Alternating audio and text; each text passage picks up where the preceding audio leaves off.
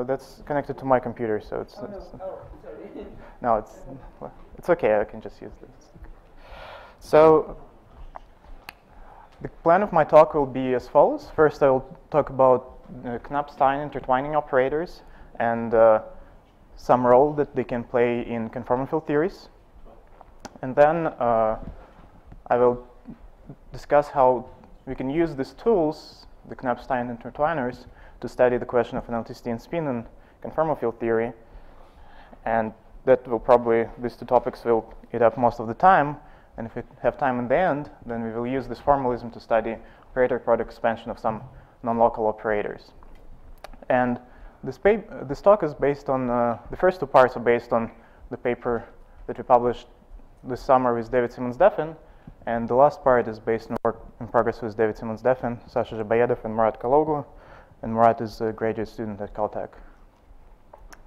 Now, so the simplest example of Knapp-Stein intertwining operator is the so-called shadow transform, which is of course well known, and I will denote it by the symbol as delta.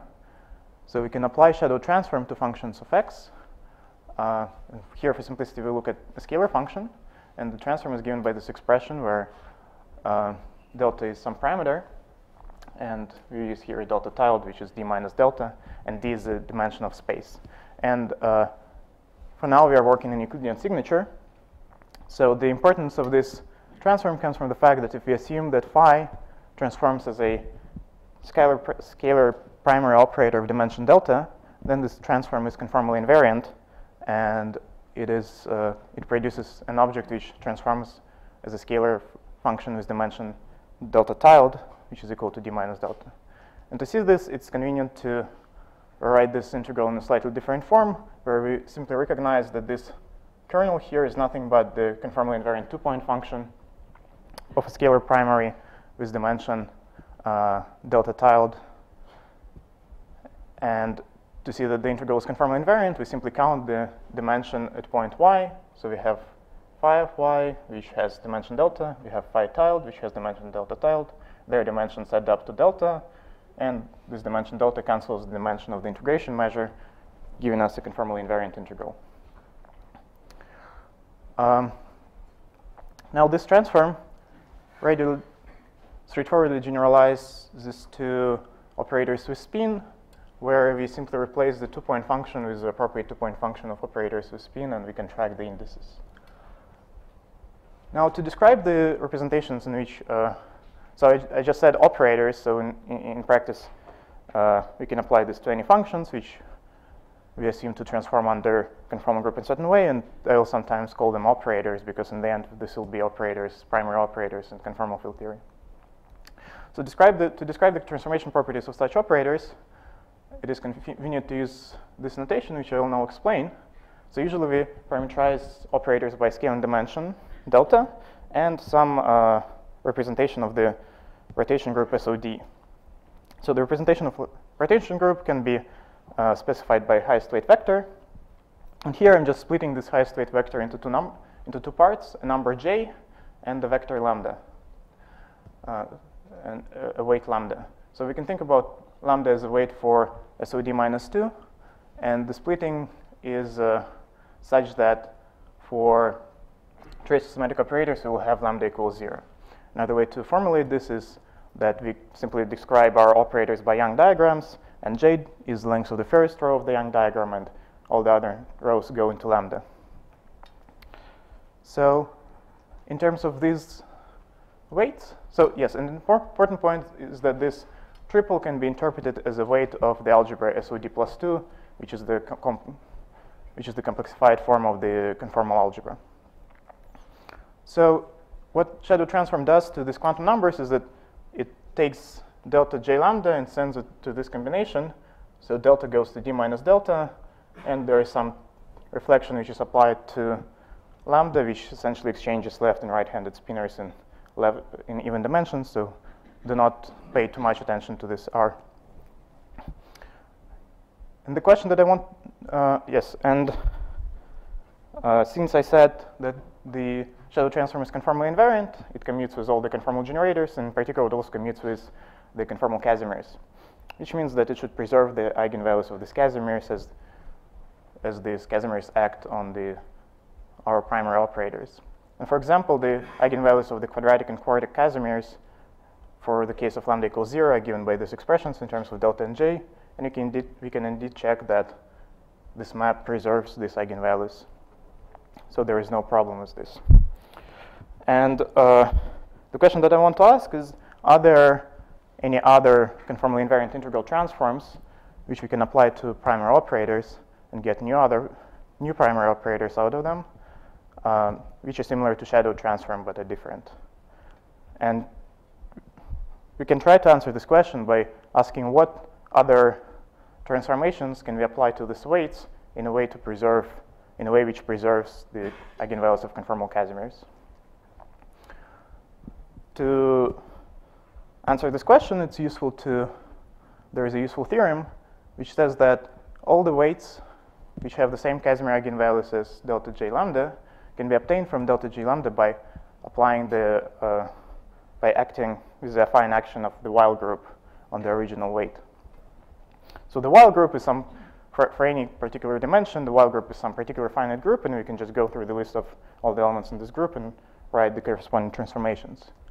So for example, there are also transformations of this form. The first one, let's say, doesn't change delta and lambda essentially, and just changes j by sending to 2 minus d minus j. And if you go back to these expressions, you can check that, again, this expression is invariant under this transformation. There, of course, are more interesting reflections. For example, there are reflections which swap delta and j, and you again can check that all the Casimirs are invariant. And there are many more, and the number depends also on space-time dimension. And some of them include the reflections which will mix components of lambda with delta and j. Will swap components of lambda with delta or j and so on.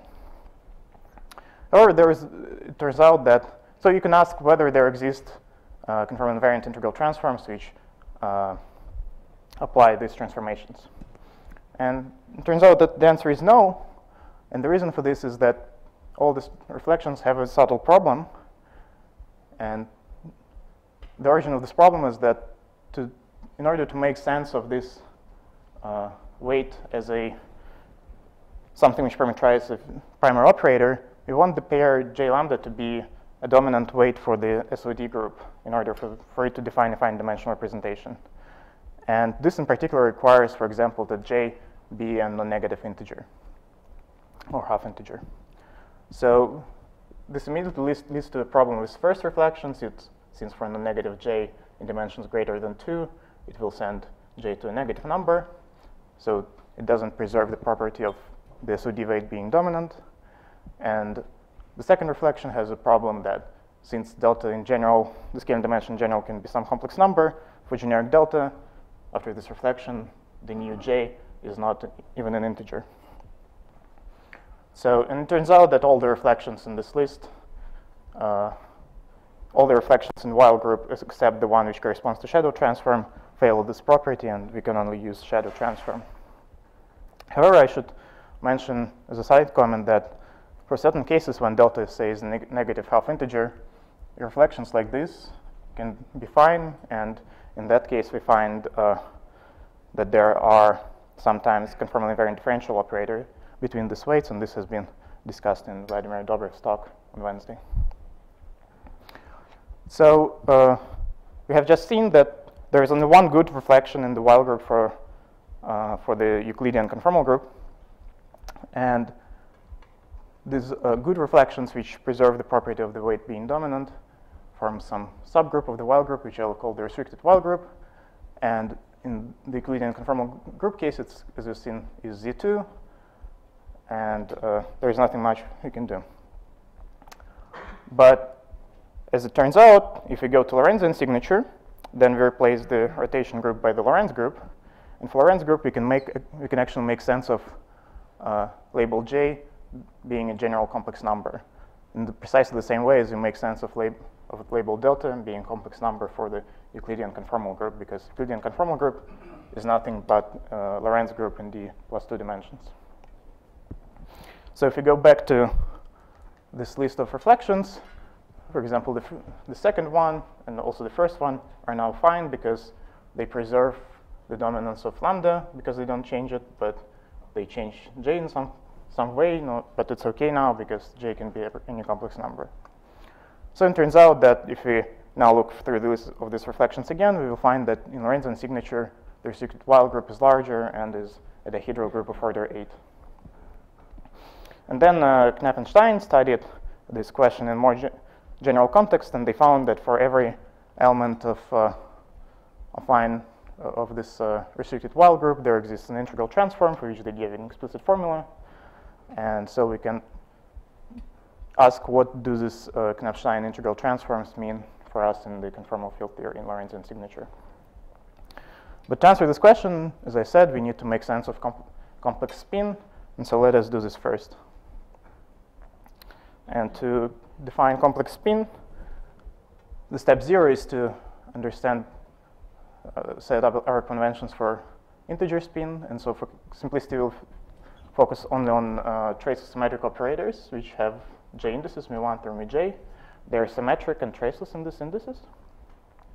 And it's convenient, which is often done in the literature on conformal field theory, to encode these operators by introducing polarization vector z, contracting all the indices of O with this polarization vector z. And since it suffices to use only one polarization vector because the operator is symmetric and because the operator is traceless, we can also restrict this vector to be null. And for example, if we parameterize this null vector in the following form in terms of two variables z and z bar, then this recovers the parameterization that Vladimir Dobrov used in his talk on Wednesday in 4 dimensions. So by construction, this function of polarizations of xz, it is defined on the forward null cone z squared equals 0.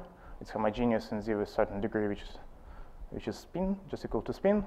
And the last requirement is that the last property is that it's actually a polynomial in z.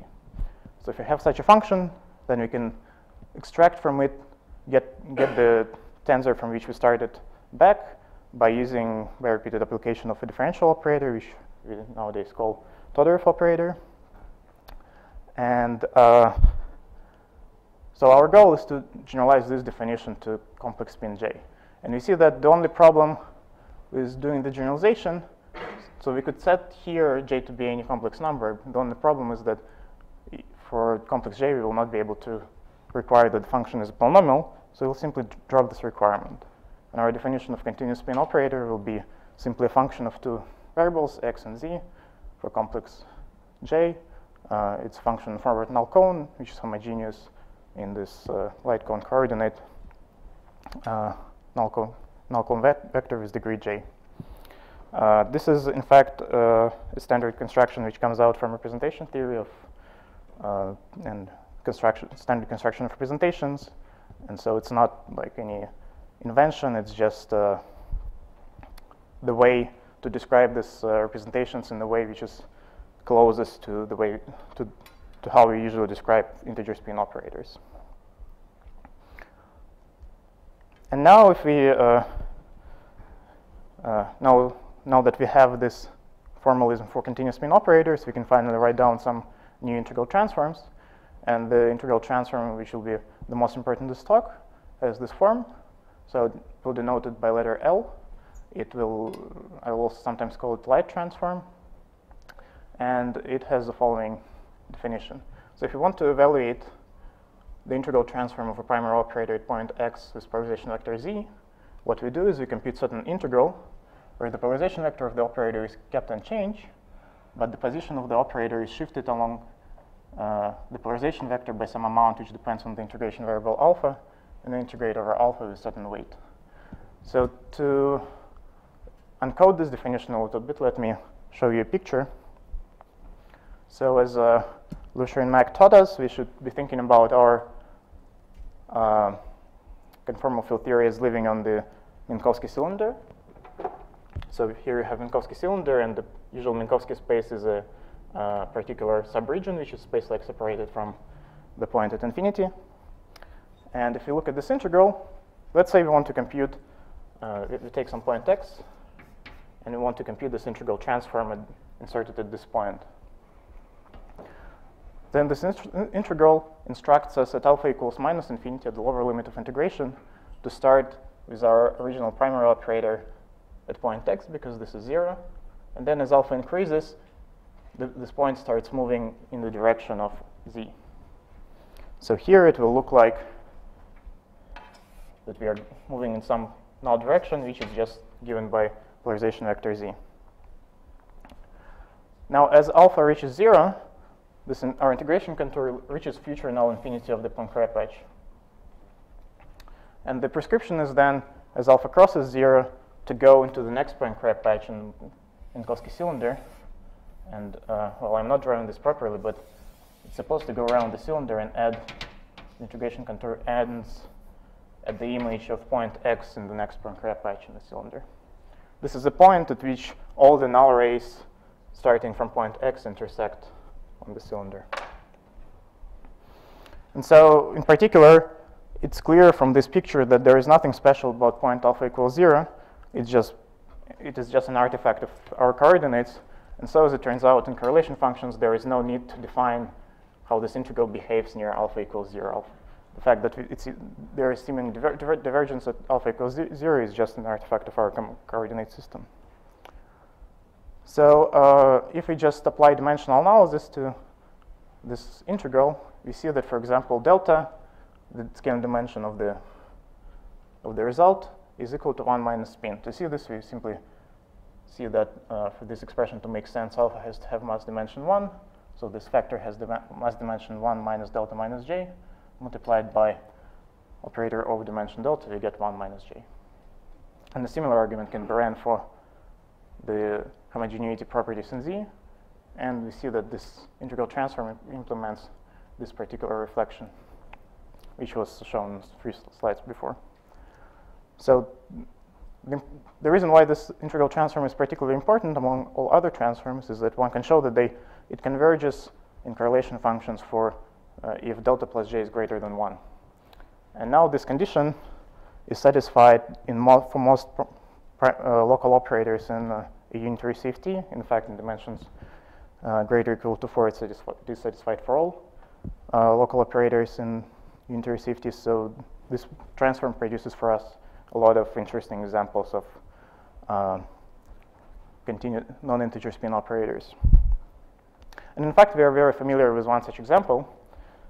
If we take light transform, so if you take light transform of stress tensor, so L of t, and we insert, and we set x to be at past null infinity, so we set, so this is the Penrose diagram for our Minkowski space, so we insert L of t at past null infinity, then our integral starts at past null infinity, goes through the Minkowski space, and ends at future null infinity.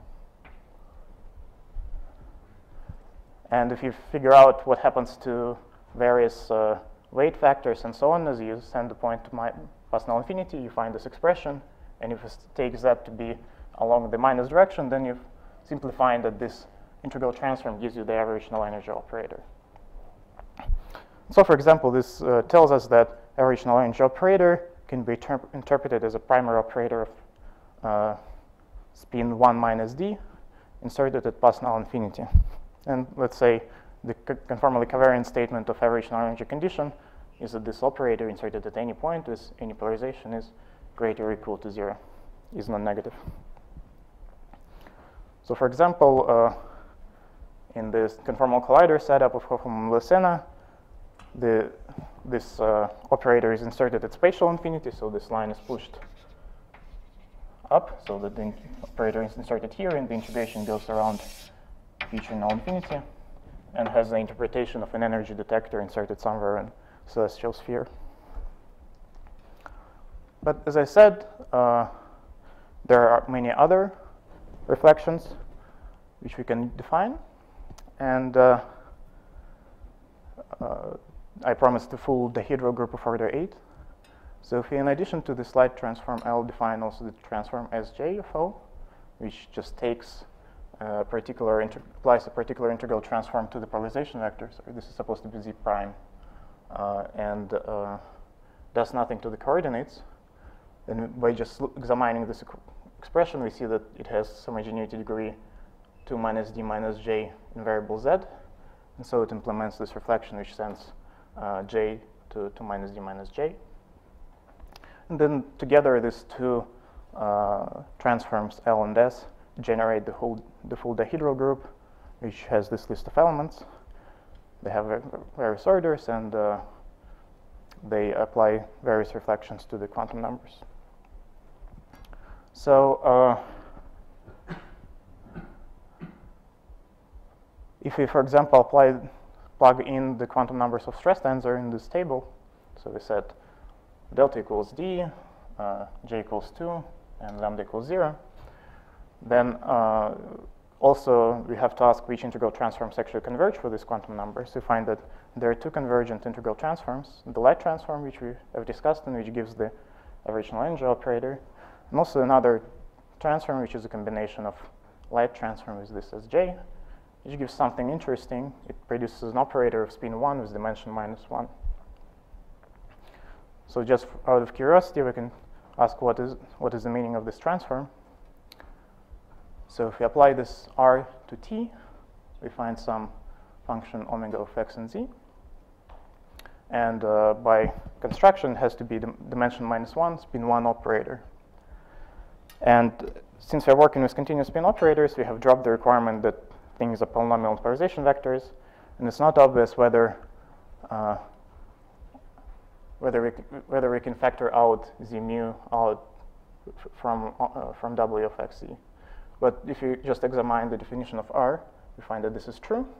So this omega of xz is actually a usual vector integer spin operator. And furthermore, it has the correct scaling dimension to satisfy a conformal Killing equation.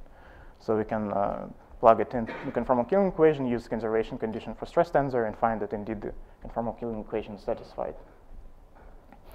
And since the conformal Killing equation has finite to many solutions, we can expand this transform in the basis of the solutions. So the basis elements are omega AB, where AB are some indices, and there are some expansion coefficients LAB. And as is well known, the solutions to conformal Killing equation transform under in a joint representation under conformal group, and so do the coefficients. And if you go through the calculation, you can check that indeed these expansion coefficients are nothing but the conformal generators of the group acting on Hilbert space. So this is an operator identity which relates stress tensor to the conformal generators. So are there any questions at this point? Because I'll try to, yes. These operators, when you say they order 2, you mean that applied second time they will come back? Yes, so it's... There is some questions about the normalization in this. Yeah. And exceptional points, this will there will be some divergences or zeros. Yes, so indeed, there are interesting questions that you mentioned. In principle, if you look at the group, there are some relations, as you said, that if you some transformations, for example, L, if you go back to this table, like for example, L has order 2, so if you square it, it seems that you should get 1. And so there is indeed some non-trivial question of normalization.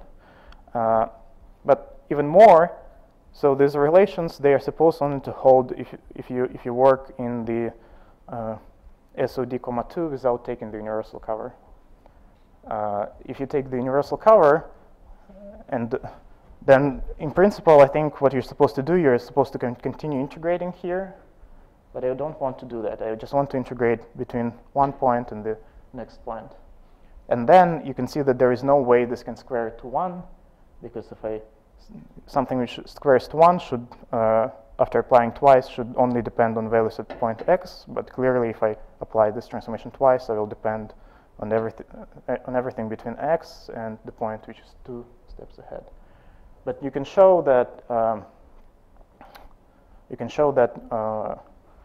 if you apply L twice, and in order to do that, you actually need to specify that the spin and dimension lie on principal series, otherwise the integrals will not converge in one of the transforms. And then you can see that the square is the sum of delta functions at x, the next point, and the point next.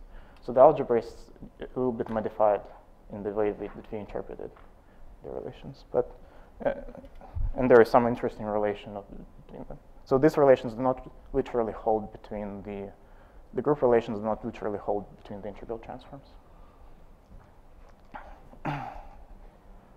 Okay, so before moving on to the next topic, I just want to point out this simple property of this light transform L. And the property is that if we take any local operator for which the light transform converges and act as light transform on the vacuum state, then we must get 0. And the proof is relatively simple. We just look at any Weidmann function where we have L of O acting on vacuum. And we write out the definition of L of O. It contains some integral. Weidmann functions have some analyticity properties. And we can use these analyticity properties to deform the integral into complex plane and use some OP argument to bound the behavior of the Weidmann function there and drop the arcs at infinity and thus show that this transform is 0. You can explicitly check this, for example, in 3-point functions, because 3-point functions in conformal field theory are completely fixed by conformal symmetry, so you can just take them, you can compute the integral and make sure that it is 0 if you apply this to an operator acting in vacuum. If the operator doesn't act in vacuum, then light transform is in general non-zero in some interesting expression. And for example, you can check that the algebra that we just discussed is satisfied on 3-point functions. Okay, so I just want to point this out. This will be needed in the following. And now I want to move to the question of analyticity and spin. So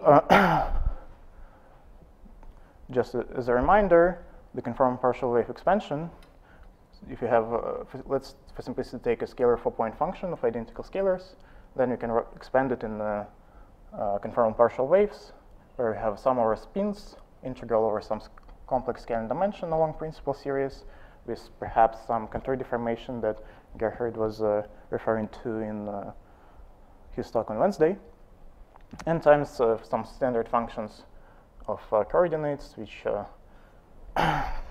the conformal partial waves, and they're fixed by conformal symmetry and so on. And in terms of the maybe more familiar to some conformal blocks, the conformal partial waves are sum of conformal block plus the shadow conformal block. And the relation between the conformal partial wave expansion and the OP expansion comes from the fact that this coefficient function, C delta J, has poles in complex delta plane at scaling dimensions of physical operators with residues which are proportional to OP coefficients. And let me clarify the notation a little bit here. So for every integer j, there is a set of poles, and I label these poles by index I, and the dependence of the poles on j is suggestive because I will now try to argue that there is some sense in which these poles join into analytic families between different j. And so, so this is a statement that singularities of this function at integer j are related to scaling dimensions and the OP coefficients of local operators. And then this means that we can deform this contour, pick up these poles, and obtain the usual conformal block expansion as a discrete sum. So the reason why this is interesting for us is that in last year, Simon Kern-Hood derived a interesting formula for this function C delta j, which also Gerhard mentioned in his talk. The formula looks roughly as follows. So we a computing function C delta j, and it's proportional to this integral. So there is some non-trivial normalization factor, which is a product of gamma functions, but it's explicitly known. And we're integrating over all points the vacuum expectation value of this double commutator against a particular conformal block. And this conformal block has a funny feature that it has scaling dimension. Instead of scaling dimension, it has j plus d minus 1, and instead of spin, it has delta minus d plus 1. So this is one of these reflections that we have just been discussing. So you can already see that there is some relation between this formula and this tools that we introduced in the first part of the talk. And the tilde here means that the external dimensions for this conformal block are the shadow dimensions of phi. And the meaning of this formula is that if you plug in an integer number j into this formula, which is greater or equal to 2, then by construction you will recover the same c delta j as enters the conformal partial wave expansion. However, an interesting point is that this formula is analytic and converges for all j greater than 1. It may actually converge for a larger range of j, but it's guaranteed to converge in this region. And so it defines c delta j for some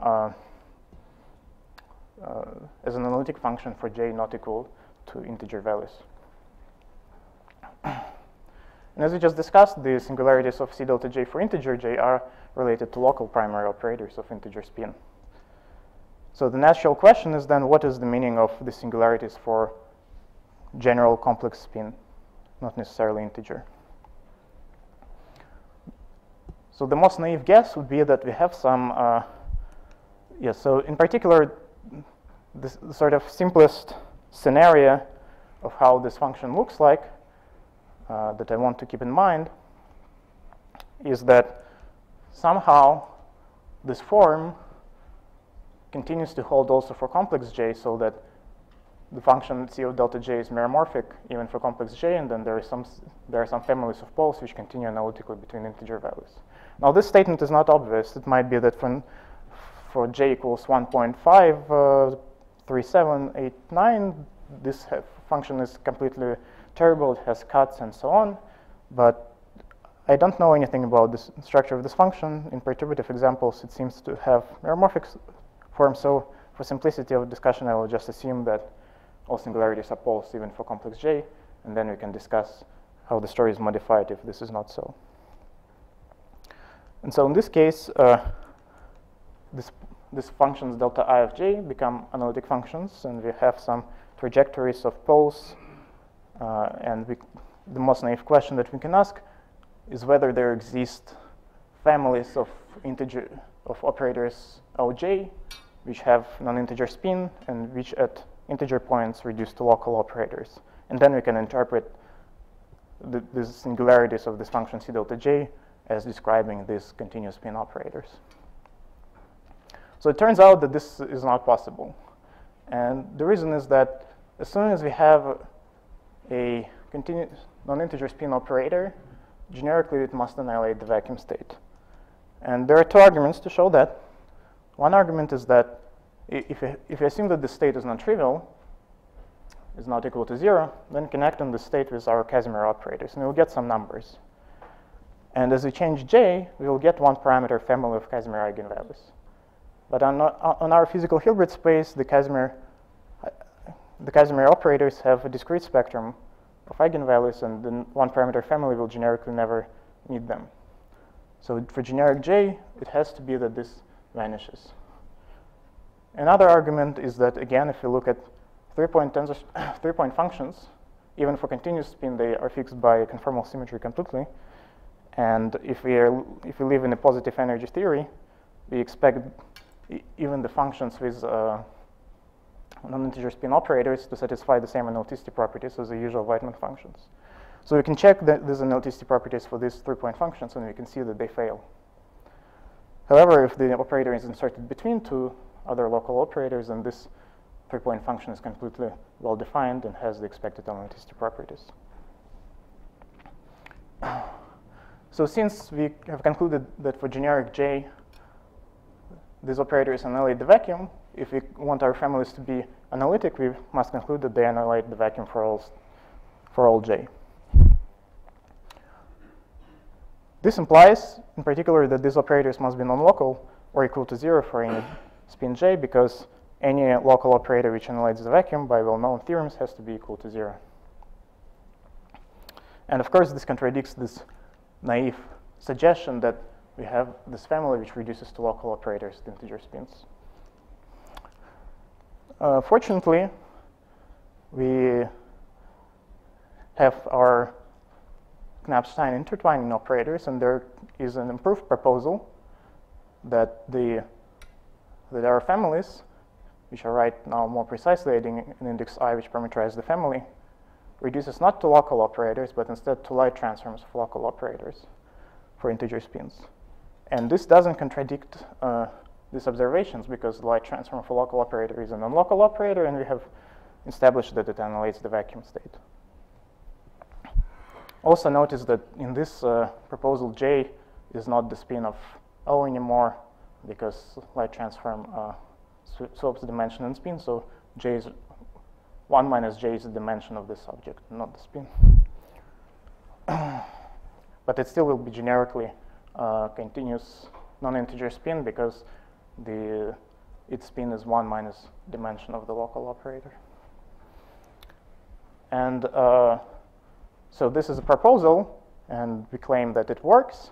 And for any proposal to work, it should work at least in 3 theories. So let's see what happens in 3 theories. And for simplicity, I'll focus on 2-dimensional case and also a single scalar field, but this can also all be generalized to higher dimensions and other fields. So in 2 dimensions, if you use light cone coordinates U and V, so these are not the usual cross ratios, these are the light cone coordinates. We have this family of local operators. We have normal ordered product of 2 phi's, and we insert J derivatives in U direction between them, and then we have to add some total derivative to make sure that this operator transforms as a primary. So if we take our L transform of this operator, and we, for simplicity again, put it at past null infinity, this simply becomes the integral of this operator over du. This total derivative term drops out, and we have this simple expression. So now I have to construct for you a family of continuous spin operators which interpolates between these guys. And this turns out to be relatively easy to do.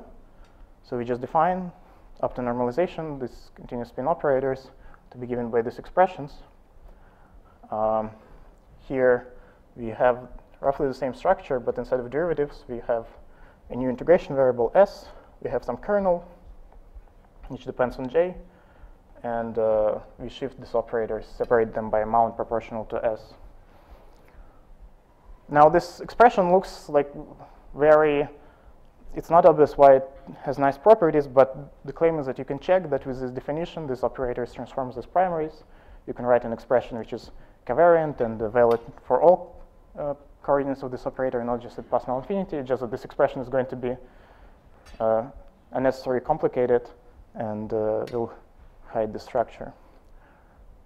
Now, it's easy to check that this reduces to this expression for even spin J, because for even spin J, this kernel here is an odd function of S, whereas this transform here is an even function of S because the operators commute. And this would seem to imply that this integral vanishes, but because of the singularity at S equals 0 in the epsilon prescription, it turns out that the contribution is proportional to the derivative of delta function. And then if we replace this kernel by derivative of delta function, we reproduce this operator. And so this indeed implies that if we choose normalization factors appropriately, we have the required property. And so I should make 2 comments about this. One comment is that this, of course, we did not invent. Such and similar operators have been constructed by people who do gauge theory, perturbation theory, and so on. And these are relatively well-known expression.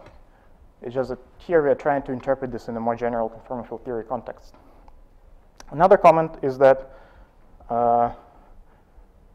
there is a restriction that spin is even integer, and this comes from the fact that, which I neglected in the previous discussion, that you should be careful and you should be analytically continuing from, you should have 2 analytic families, one for even spin J and one for odd spin J. The reason for that is that there is a quantum number which is related to CPT symmetry, which distinguishes even spin and odd spin operators from even spin and odd spin local operators from each other by eigenvalue, which is either plus or minus 1. And as you continue, this eigenvalue has to stay plus 1, minus 1. So this restricts this intersection with integer spin operators to only even or odd integers. So if you take, there are no odd spin operators here it's not a little bit non-obvious, but there are no odd spin primary operators in this case, so this is the only answer. If you take phi1 and phi2 to be different scalars, then you can write a similar formula which is valid for odd spin trajectory. Now the question is that, so I showed you this example in free theory, and the question is whether we can define these operators in general interacting CFT. And so we have a proposal for how to do that. And the idea is that we can define local operators by taking their OP. And it is known, in principle, that we expect some non-integer spin operators to appear in OP of operator product expansion of local operators, which is continued to some interesting regimes like Regge regime. So the way we therefore phrase our construction is that we also take the OP of two local operators, in this case two scalars, but instead of bringing them close to each other, we integrate them with some kernel K, which is determined by conformal symmetry and some additional considerations. I don't have to explain the construction, but the idea is that we define these operators O delta J by this integral, and here K should depend on delta and J as well. And this interpolating families are defined to be the residues of this object O delta J. And the construction here is chosen such that it's guaranteed for integer spin that these guys are reduced to Lie transforms of local operators. So we just choose this kernel so that this property that we want holds. And it turns out that this kernel is indeed an analytic function in J, and so we can expect that this kind of identities also hold at non-integer J. And if you apply this construction to the free field case, free field theory, you recover precisely these operators. I started this discussion from the Lorentz inversion formula of Kravchuk, and it turns out that this proposal naturally leads to the inversion formula, because we now can take this object, which generates all the non-integer spin operators, and you can start computing its matrix elements. So its matrix elements, by definition, are related to some integrals of 4-point functions. But since it transforms as a primary operator, these matrix elements are bound to be proportional to some standard 3-point functions. And the proportionality coefficient, if we call it C delta J, and we ask what this formula means for this function C delta J, it turns out that C delta J is given precisely by the Lorentz inversion formula of Kravchuk. So this is the connection from our story to this formula. And moreover, our story gives a very simple derivation of Lorentz inversion formula. In particular, it gives a very natural expression for it. Before I have written down this integral, omitting some gamma functions and so on, and it also was not clear where this funny block comes in, where the dimension and spin were switched. But using this technology, you can write down this following formula, which already includes all the normalization factors, which just turn out to be 1 over 2 pi.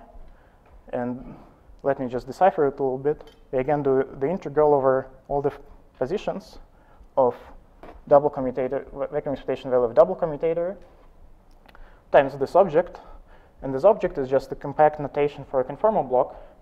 What this notation means is that, first of all, we have here two 3-point functions. So I will explain what this 3-point functions means. But this is one 3-point function, another 3-point function, and there is a 2-point function in denominator.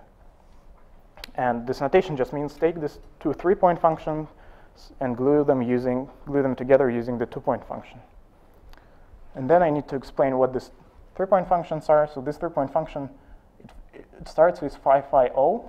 So this is just the standard 3-point function that we use for scalar spin J operator. Then we apply the Lie transform to it. So we just compute the integral, we get some new 3-point function. And then finally we apply this -1, which just means that we take the dual of the structure with respect to some naturally defined pairing. And the same holds for the second 3-point function and for the 2-point function of the denominator. And what this means is that all this, the entire Lorentz inversion formula can be written down in terms of simple natural operations with respect to Lorentz conformal group, such as these light transforms and dual pairings. And the advantage of this expression is that it's straightforward to generalize it to any spin. You can just replace phi's with operators with spin, and the same formula holds. And the 2 pi remains 2 pi. Whereas if you go to Cohen-Hertz form paper or later paper by Witten, Simmons-Daffin, and Stanford, you will find derivations which are completely non-obvious how to generalize to spinning 4-point functions. Okay, so do I have 10 more minutes or? Yes. Okay. So are there any questions about this so that I can go on to next? Yes. In general, for general spin, you have in 3-point functions more than one structure. There will be some of several structures with independent coefficients. Yes. So how this is? Yeah, so this formula is compatible with this. On scalars, right? No, so this formula is compatible with this because what will happen is that in that case, C should have 2 indices, which describes the tensor structure for left part of the conformal partial wave and tensor structure for the right part, because there are 2 3-point function structures which you need to glue together to get the conformal partial wave. And similarly, here you have 2 3-point structures that you have to start with. So this indices will also be here. So you choose which 3-point structures to put in this formula.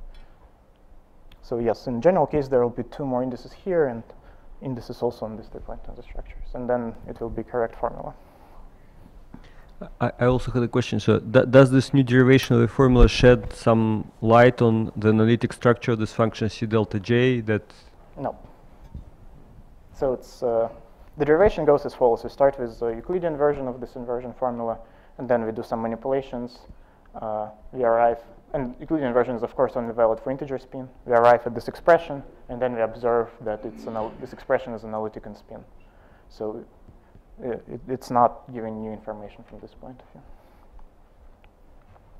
view. Okay, so I just want to then mention a brief application of this. So the most famous application of analyticity of this function C delta J of spin is of course conformal Regge theory, where you do Sommerfeld-Watson resummation, you deform some, you turn sum over J into integral over J, and then you pick up some poles in complex J plane, and you get this nice story, which we can then interpret using our proposal as a contribution of certain non-local, non-integer spin operators to the 4-point function. But instead, I want to focus on a different problem here, the operator product expansion of energy detectors. What I mean by that is essentially this formula. So the way to interpret this is that, first of all, we have vacuum state in which we act with some local operator, which we have Fourier transformed in Fourier space. So this part is some state. Then on the left, we have just Hermitian conjugate of this state. And in between, so essentially we are computing expectation value in some state, and the object that we are computing expectation value of is given by this expression. So this is 2 light transforms of stress tensor, and they're inserted at the same point at spatial infinity. So I cannot draw this on the blackboard, because this will require an extra direction, but both light transform are both stress tensors integrate over the future null infinity, but they do so in different directions. So if you focus on the neighborhood of spatial infinity, then we have the point at infinity. We have 2 polarization vectors Z1 and Z2, and the integration contours for the 2 average null energy operators go off in 2 different directions. And what we want to study is how this behaves as these 2 directions come together. This has the interpretation that you have some state. You have the state, and then you prepare it somehow, and then you put the energy detectors in some directions, and you just measure all the energy which flies in these directions. And then you ask, what is the correlation function of these energy detectors?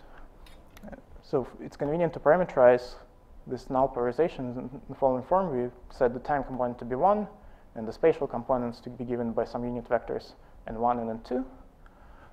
And then this is a function of these two unit vectors n1 and n2. The vectors in these unit vectors live on celestial sphere. And so we want to study the behavior as n1 goes to n2. So in principle, this operator O can also have some indices, but for simplicity, you can imagine that this is a scalar, so this is a scalar function. And so what we would like to do is to have some kind of OP decomposition, but we don't know how to do that because these operators aren't acting on the vacuum, and as Gerhard has taught us, the OP expansion converges for operators acting on the vacuum, but if they do not act on the vacuum, we don't know what to do. So, but we can always use the conformal partial wave expansion. It's just some function of two positions. We can apply the conformal partial wave expansion to it and expand it with respect to the Lorentz group now in this integral where we have some new kind of small dimension. We don't have any spin. We just have this function c tilde of delta and some new analogs of conformal partial waves. And these conformal partial waves are actually related to this defect conformal partial waves that Volker was talking about in his talk, was mentioning in his talk.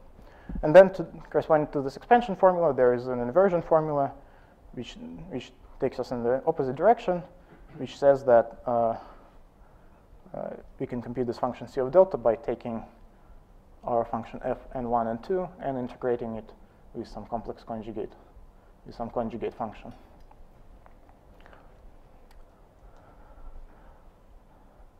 And so what we can do is we can just apply this inversion formula to this expression, and what we will end up with is some integral of a 4-point function.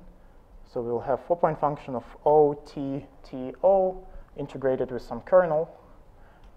And moreover, we can see from this expression that what we will get is a double commutator, because light transforms, as I mentioned, annihilate the vacuum, so we can replace this part by a commutator, and we can replace this part by a commutator.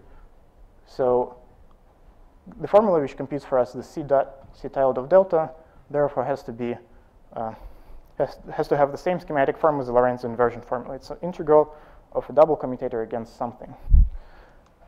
And in fact, if we just look at this, stare at this expression, we will realize that it's precisely the Lorentz inversion formula, just evaluated at particular value of spin and particular value of scaling dimension. So this function c tilde of delta, which appears in this expression, turns out to be the same as the function which is computed by Lorentz inversion formula and which appears in the usual conformal partial wave expansion. So using this identity and the expansion of our observable in this integral, you can then use the usual argument and deform the contour to pick up the poles, which we now know to be given by, which we in principle know to be given by local operators for integer spin. But this is one of the situations when the function that you need to use here is actually an analytic continuation from even spin. So from this point of view, j equals 3 is not actually the integer spin value. It's rather it's a wrong integer spin value, similar to what I discussed with the scalar example.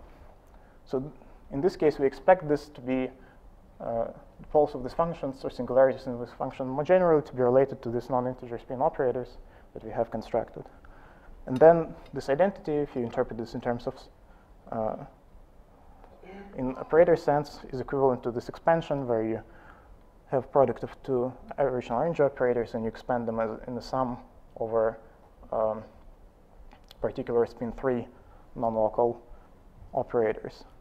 And I want to stress that this expansion is completely quantitative. You can, it's not some schematic idea. All the coefficients are completely computable if you know the function c delta j. And for example, if we have studied the n equals 4 superunions, where the correlation function of stress tensors can be related to correlation function of scalars, and by using supersymmetry. And then there are some known results in perturbation theory about function c delta j. We can use the analytic continuation then and obtain this expansion for obtain this expansion and match it to the known expressions for the energy correlation functions in n equals 4. Okay, so just to summarize, the point that I was trying to convey in my talk is that you can use the the tools of harmonic analysis and Lorentzian conformal group seem to be essential for understanding this question of analyticity and spin. And thanks to these tools, we were able to find some, what we think is the plausible story for operator version of this analyticity of partial waves and spin.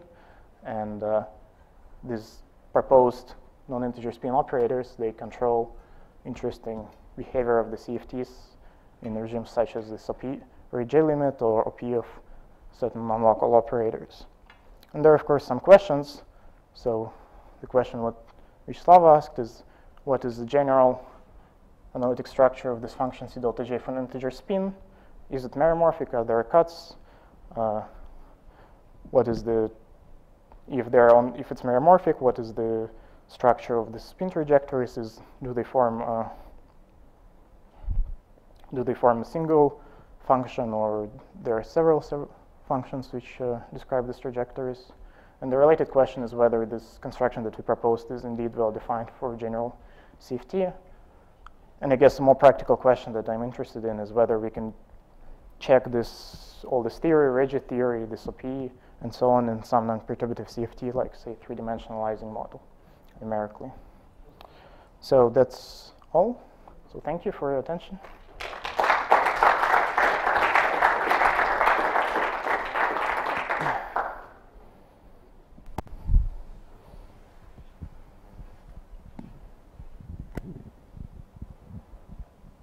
So I have a question. You have the OPU for this stress tensor light ray operators on the celestial sphere energy correlation. Can you imagine some sort of crossing on the celestial sphere? Well, you mean like imagining 4-point functions? Yeah, something like that. Yeah, maybe, but it's from the point of view of usual correlation functions, this would be 6-point functions, because you always have to have the state in which you're evaluating things. So it's not obvious whether there's something interesting. But maybe there is some subsector of 6-point crossing equation which is captured by this.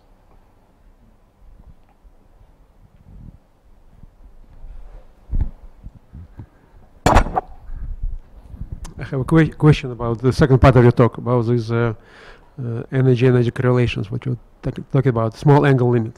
Yes. So this issue has been studied a long time ago in context of QCD, and more or less we know what we expect to find. But my question is slightly different. That what this analysis has shown that this behavior, small angle behavior of this quantity is controlled by what people call time-like anomalous dimension. And those anomalous dimensions have a feature that are not related to anomalous dimension of local operators. In other words, they don't appear in any local OP. Whereas from your analysis, if I understand correctly, if you all follow the logic, you will get finally to the expression that will move scaling dimension, anomalous dimension of the operator, which will appear in the OP. Well, these operators do not appear in local OP, so these are analytic continuation of. True, but what you will be continuing anomalous dimension of local operator in spin. And what I'm telling you that based on what people did before, those anomalous dimensions will appear in the final formula. They're not related to any continuation of local operators. So yeah, I'm not familiar with the statement, so it would be nice if I can talk to you about this.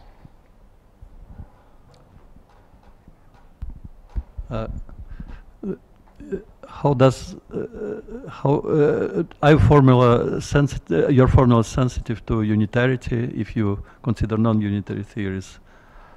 Many things will change. Which formula? I mean, for example, inversion formula. And so in principle, inversion formula is just kinematics, but some things require unitarity. So for example, here when I say that this integral converges for j greater than 1, this assumes some some boundedness of the 4-point function Regge limit, and that requires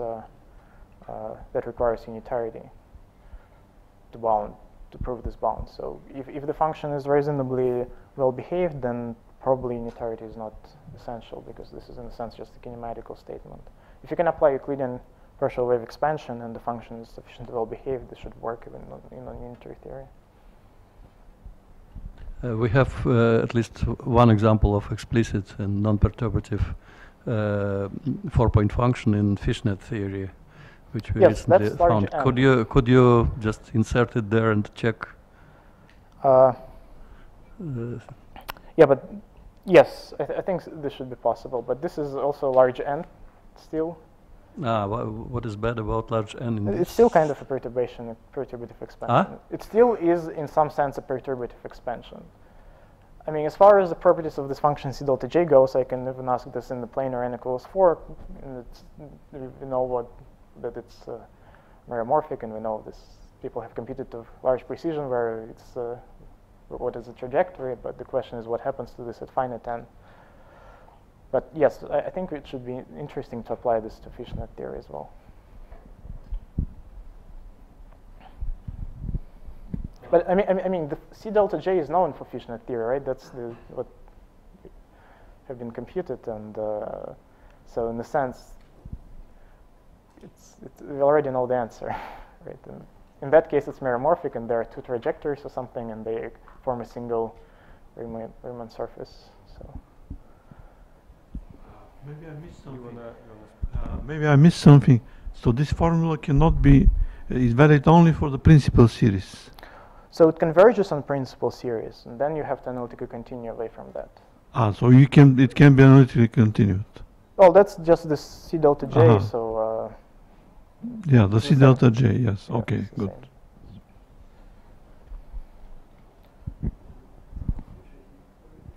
Well, let's thank Peter again.